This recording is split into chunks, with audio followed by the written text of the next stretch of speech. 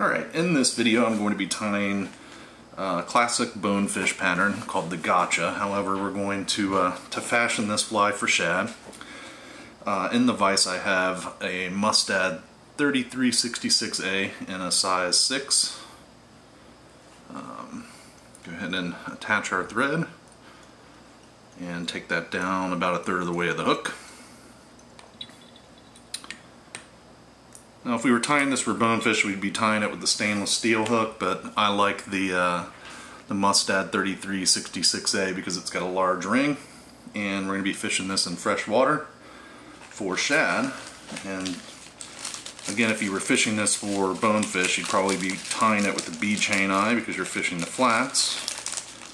But we're fishing the river bottom for shad, so I'm going to attach a 5/32 Hourglass Eye.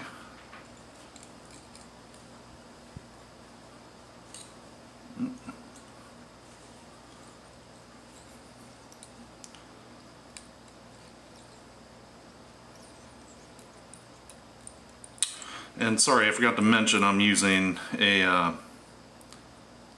6/0 thread, Uni-Thread in pink.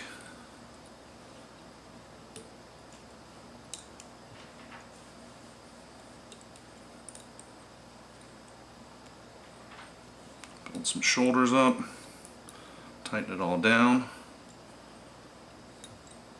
Alright, once we get our eye on there nice and tight, which that is, we're going to take our tailing material. And our tailing material is this minnow body. It's essentially just a nylon rope that's wrapped with sort of iridescent outside to it. What we're going to do is just kind of measure the length of the body. And really for shad, we want the tail to be short. So I generally want that to be about as wide as the gap of the hook. So I measure that with my scissors. So about a gap of the hook off the back of the fly is about where I want it. I'll go ahead and trim my material there. So I end up with a little short section, and you want to pull out the nylon rope. Pull that out. So you end up with kind of a hollow little body there. It's kind of iridescent that we're actually going to use for the tail. Now I like to tie this in behind the eye, and since you have these kind of frayed ends, it can be a little difficult. So what I like to do is spin your bobbin counterclockwise several times, and then we'll just make it easier to capture those kind of frays with the light wrap or two. And then you can kind of pull it through your thread until you get it nice and flush with the eye. And then we'll advance the advance the thread back to the bend of the hook. And heck, I'd say that's even a little long. So again, I'm gonna measure about a hook gap's worth and just give that little tail a trim. And then you can kind of use your scissors to pull apart that braided material and create this little flared, flashy tail. Pretty cool. Alright, so the next thing I'm going to do is take some pink crystal flash. Pink Flashabou actually. And we just need a strand or two. Try that again.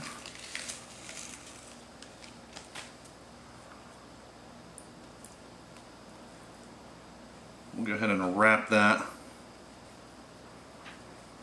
around our thread in half and then capture that material on top of the hook. Now the original gotcha calls for a braided, flashy material to build the body with. I generally don't have that on hand, so I figured out that Flashabou works just as well. To get maybe a little more durability out of it, you can touch the body with a little Sally Hansen's at this point. Advance your thread.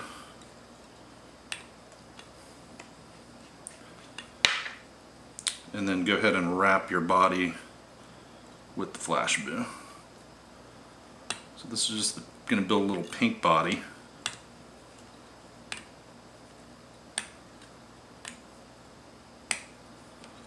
And there's enough material here to probably take it back to the butt of the fly and then back up.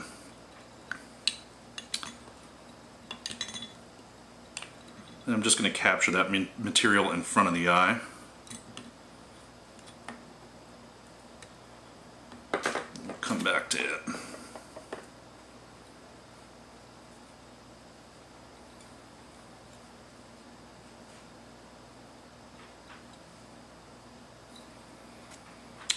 Alright, I'm going to touch the body with just a little bit of head cement again. Just improves the strength of the fly. Doesn't have to be too much, just a touch. Next I'm going to take some pink Kip Tail. If you've ever seen any of my other videos, you'll know that I like Kip Tail a lot. It's a cheap material. You can tie, probably hundreds of flies with one tail. So you want to cut off a clump of that, and you want to pull out any of the fluff.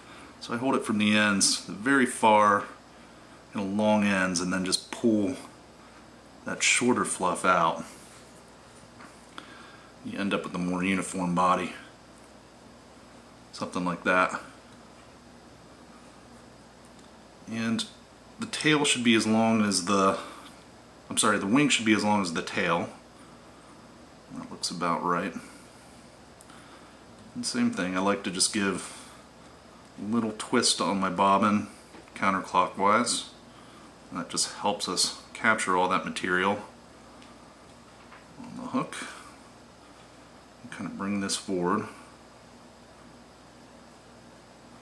Now what I like to do is take that extra crystal flash that you have, or Flashabou, and just pull it through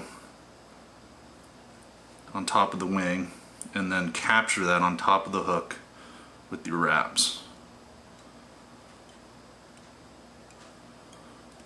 Go ahead and wrap up towards the head of the fly.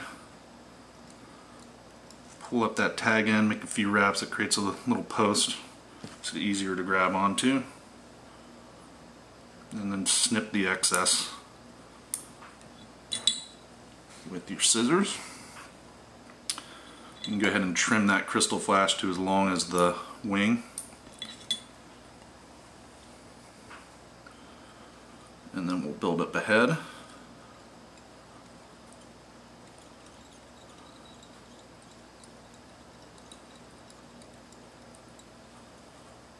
And whip finish.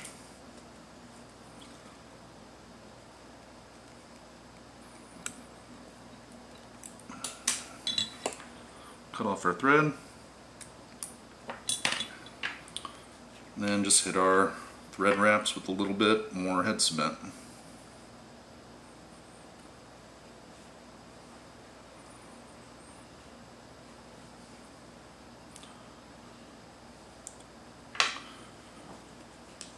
And that is the gotcha, and it's fashioned for shad. Nice heavy little fly, gets down to the bottom, and the shad love them. Give it a try on your water.